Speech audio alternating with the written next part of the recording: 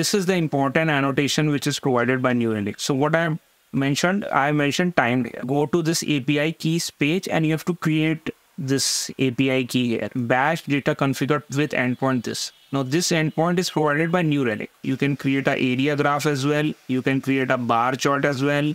You can create a pie chart as well. And you can evaluate each of the metrics. Get start time and end time. Do you know that you can transfer metrics from your Java applications to external visualization tools like New Relic and other tools? Well, Micrometer can help you do that. In this previous video, we saw the theory of it. Now let's today do a practical for it. So first, this is our code for our Micrometer and New Relic POC. So if we investigate this pom.xml, the most important dependency that we have added here is this com.newrelic.telemetry micrometer dependency. And this is a specific dependency for New Relic. So it uses micrometer. Micrometer is a standard API. You can export micrometer metrics to any of the external visualization tools. Here we are using New Relic. Okay, that is why we have used New Relic jar. Otherwise, we would have used another Kibana jar or Datadog jar, whatever we want. But here we are using New Relic. Okay, so we have added micrometer New Relic registry jar. Okay, so other are like just boilerplate dependencies. Of course, if you're building a Spring Boot application, you need to have a Spring Boot starter. If you're building REST endpoints, you need to have a starter web. Actuator I've just added for, some POC or testing purposes. Okay. And yeah, so basically these are the dependencies. I've also added a Spring Boot EOP aspect-oriented programming dependencies because we'll try to do some things with annotations and before and after advice. That is why I added this dependency as well. Okay, so this is our main method. We have simply annotated it with @Spring Boot application. And in the main method, we are simply starting an application. We're not doing anything else here. Please ignore the commented code here. But this is the important code here that we have created a REST controller. Okay. And we have created a get API in our REST controller. So the URL for the API is test. Okay. And this is the important annotation which is provided by New Relic. So what I mentioned timed here. And I've given a name to my metrics. So I have given com.test.micrometer. You can give whatever you want depending upon your code. Okay, you can add a description as well. So now what this timed annotation will do is it will measure the time taken to execute this test method, which is your REST endpoint. Okay, so it will measure it and it will export it to New Relic as well. Okay, so for sending your metrics to New Relic, you need to, of course, give the New Relic configuration in your code. So we have created a config class for that. I have called it micrometer config. Okay. So @configuration is for specifying to Spring Boot that this is the configuration class. So we have also specified that it will be used whenever we are registering the New Relic registry. So whenever this is New Relic registry class is provided by, if you see, it is provided by this telemetry dependency that we added in our code. Okay, so this is provided by the dependency, and whenever this New Relic registry will be configured, this configuration will also be configured. So that is why we've used conditional on class annotation. And we have specified that before configuring these two configurations, which are there in the New Relic registry jar, composite meter registry and simple meter exports auto configuration, before configuring this, configure this micrometer config. And similarly, after configuring metrics auto configure, then configure this. So we can define before what you should create this bin and after what you should create this bin in Spring Boot. So using these annotations, I have defined that. So now in this config, I've given some New Relic specific configurations. For example, I've given the API key. So this API key, you have to go to New Relic, go to this API keys page, and you have to create this API key here, right? You have to create this API key which will be used. So you have to create your API key. You have to create a user key also, but we'll talk about that later. But for right now, our API key is important. So you have to create an API key, copy it, and then you have to add it here in the API key method in this New Relic registry config. So this is a bean which will be used for configuring this micrometer config. So you have to add this API key here. Then you need to define step. It means that after how much seconds or minutes you need to wait the metrics received till then, and then send them as a batch to New Relic. Configure 5 seconds, 10 seconds, 50 seconds, 20 seconds, 1 second, whatever you want based on your application. How quick do you want to receive the metrics? And then you need to give it a service name as well. Okay. So right now I've given it New Relic POC metrics. I'll change the service name so that, you know, we can start afresh. I will write export. Okay. So basically all we need to do to send the metrics to New Relic is to create a controller REST endpoint, annotate it with timed annotation, create this micrometer config that we just saw. If I start my Spring Boot application, let's see what happens. So after clicking on start, we can see that our Spring Boot application has started on port 8080, and we can see this bash data configured with endpoint this. Now this endpoint is provided by New Relic, and our application will hit this endpoint to send the metrics. Okay. And it has already started sending some metrics. Okay, we will see what these metrics are, but this is not our metrics which we have added here. Okay. For our metrics, let's put a breakpoint here.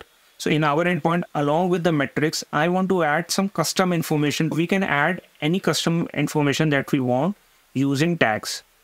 So I want to add some custom information into my existing metrics. We can do it with the help of tags. Here I'm creating a string builder. And for every request that I receive, I am simply appending this string builder with the thread name. Okay. And then I am adding that thread name to the same metrics, you know, com.test.micrometer. So I am adding this, and then for every tag you need to give a key and value. So the key I have given thread name, and the value is the string builder where I am appending my thread name. So it will continue to wait for 5 seconds because our batch size is 5 seconds. For 5 seconds, whatever thread names it has, it will hold in this variable and it will send, and then it will start afresh. Okay. And for this, I have created a custom method which is meter tag manager. So let's see what I have done in this. This is a custom util class that I have created. In this, we are using this method, which is, you know, we are getting the tags and we are adding a new tag here as well. Okay. So get tag, if we see, we are creating a thread local map for tags. So this is thread local, which means every thread will have its own copy. And then there is a set multimap, which is also, you know, kind of a map. So for the current executing thread, it will have one copy. And here we know we are simply using this copy for the current thread. We are getting the tags which are already added, and then we are trying to add a new tag to it. So we are getting the tag for that particular metric.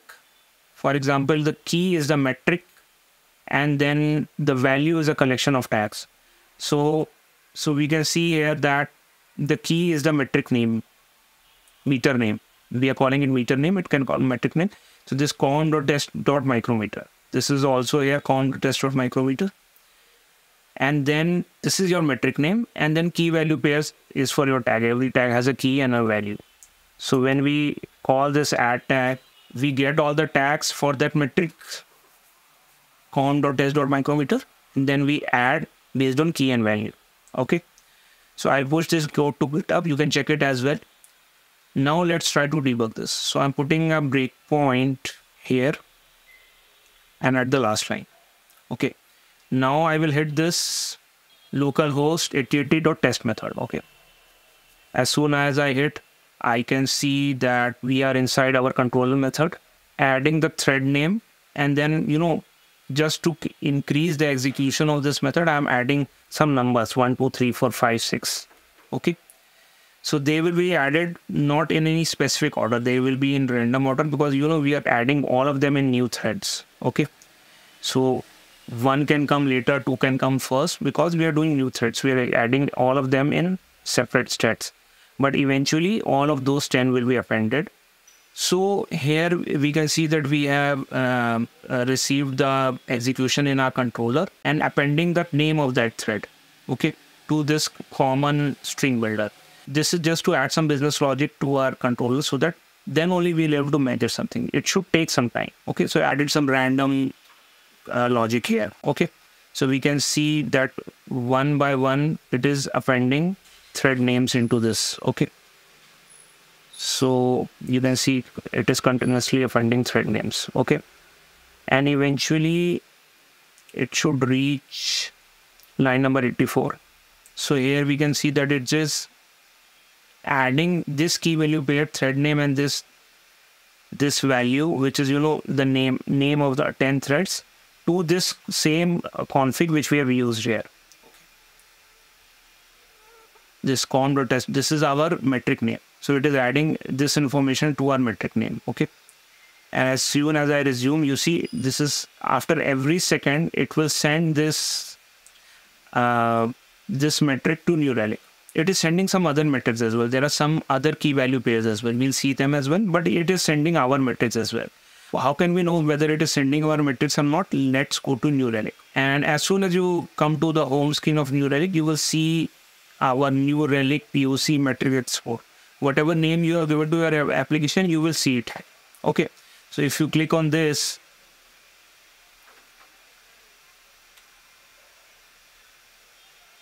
you need to go to Metrics Explorer. This is where you need to go. So you need to go to Metrics Explorer. So you can see many metrics here. Okay, and you can see your metrics as well. com.test.micrometer. So this is some Java specific metrics. Why these metrics are being set? Because inside Java or Spring Boot code also they have used micrometer. So if you enable micrometer, it will send these metrics as well. If you don't want, you can specifically disable that, but these are also good performance metrics to have. But let's not right now focus on our metrics. So this is, I've clicked on this com.test.micrometer and I can see a graph here. Okay. Why? Because it is showing average. If I say count, it will show me how many has it received in a time series fashion count. We can, instead of count, we can do sum as well. So it will total them and create a graph. And instead of sum, you can do max, min, whatever you want. So there are some aggregate functions available in New Relic for our metrics. Okay. And you can visualize your metrics using different graphs as well. So these are the formulas you can apply. This is a simple linear graph. You can create an area graph as well. You can create a bar chart as well. You can create a pie chart as well. And you can evaluate each of the metrics as well. Let's evaluate each of the metrics. So this is, in the form of events, our matrix is sent to New Relic. So for example, this is event. This is an event. This is one of them. You can see this is the description time taken to process that we have added here. This is a description. Okay. And now it is giving end time and timestamp. This is the start time and this is the end time. So for every execution, you get start time and end time. So you can calculate how much time each request has taken. Okay. So this is a very useful metrics, and this is why this is sending, because we have added timed annotation. So it specifies that timing is very important.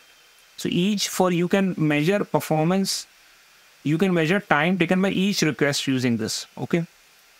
And you can see that it is specifying that it had been called using the /test method.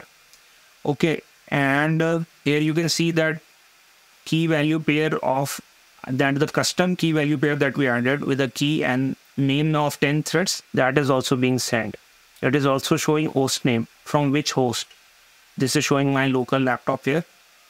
Instrumentation provider micrometer. Okay. And for start time and end time, it is also giving, it is giving description as well. This is the name, metric name, com.test.micrometer. So many events, as many events you want, if you hit this endpoint many times, you will get different thread names every time. And for every execution, this metric will be exported to New Relic. You can see it is exporting metrics to New Relic. Okay. So you can see here that it is creating metrics for each execution, and then it is also sending JSON for metrics batch. You see this logger is for sending, so it is aggregating for 5 seconds. So you see this logger is for metrics. So for every 5 seconds, it is accumulating the batch and then it is sending. So you can see here that at 0.7 second, it sent one batch. After that, 7 plus 5 is 12. So at 12 second, it send another batch. Then at 17 second, then at 22 seconds. So basically at every 5 seconds, it is sending a batch because we have configured 5 seconds. So all these metrics will be available in New Relic here. We can refresh. And in this, if you see the graph, it is showing. Here we click many times, so there is a spike. Of course, there is a batching of 5 seconds. So here there is spike because we clicked many times right now. And if we repeat it again, if we click many times, after 5 seconds, we should see a new spike on New Relic. So let's wait for a couple of minutes. You see a new spike has appeared. So this is the third spike. So basically, it is an external visualization tool using which you are able to monitor your API calling time as well. So friends, here we have seen how using a simple annotation, we can send your metrics. You can measure the performance of each call, and you can send some custom tags to New Relic. We'll build upon this series to add more and more details and intricacies and the different variations provided by Micrometer and New Relic. But yeah, in this video, we saw a basic metric sending to New Relic and some basic custom tag sending process. So friends, I hope you would have liked this simple demonstration, and like and subscribe to our channel to support our efforts. We get many comments by users who say that they like this simple explanation. But we need your support. And how can you support us? By liking this video, subscribing to our channel, pressing the bell icon for notifications. And you can also share this video on your social media. You can share it on LinkedIn, you can share it on Facebook, Twitter, your WhatsApp status, whatever you like, wherever you feel comfortable, your WhatsApp friends group for technical discussions.